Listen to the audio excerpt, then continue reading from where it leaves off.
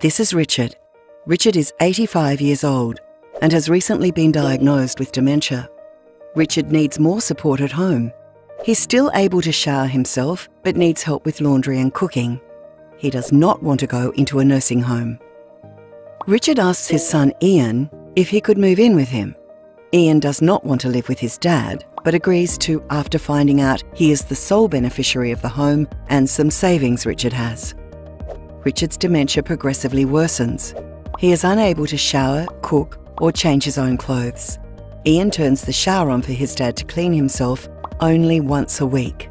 If Richard soils his bed, he needs to wait until Ian does his washing, which is only once a fortnight. Richard goes without eating for several days in the week, which affects his medication. If Ian leaves the house, he locks his dad inside. The other day, a neighbour asked Ian how Richard is because they rarely see him or Ian.